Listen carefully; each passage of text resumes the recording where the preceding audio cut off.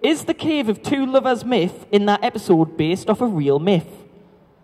Great question. Great question. Great question. I have no idea. I will say Dante was shooting when we recorded the episode that is coming out on Tuesday. So 2 days from today when we're doing this panel, we have a further, deeper conversation about the Cave of Two Lovers episode and about the song Secret Tunnel with the episode writer, Josh Hamilton, and with Jeremy Zuckerman, who composed all the music for Avatar. And we get a ton of inside information about all of that. It's kind of one of those... You're gonna I can't wait to love listen listening to I can't it. wait Yeah. to listen to this episode. It's very cool. It's very cool. It's exactly what we love about the podcast, which is having access that we get to sort of plumb Avatar Studios and Avatar folks to get as much information as we can, so it all lives in the podcast for everybody.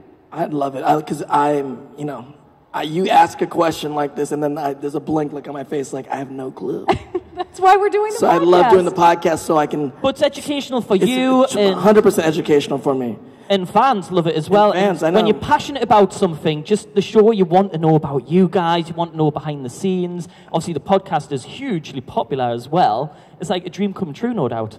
It actually, it's my favorite thing to It's do. amazing. It's I really so love fun. it. I would go to cons all over the world, and I talk to fans, and we talk about the show, and then they know so much, and I know so little. So now I'm studying as we do the podcast, so I'm trying to get my PhD in Avatar. We'll reach out to a few colleges to see if they'll give us honorary PhDs on Avatar. I love it.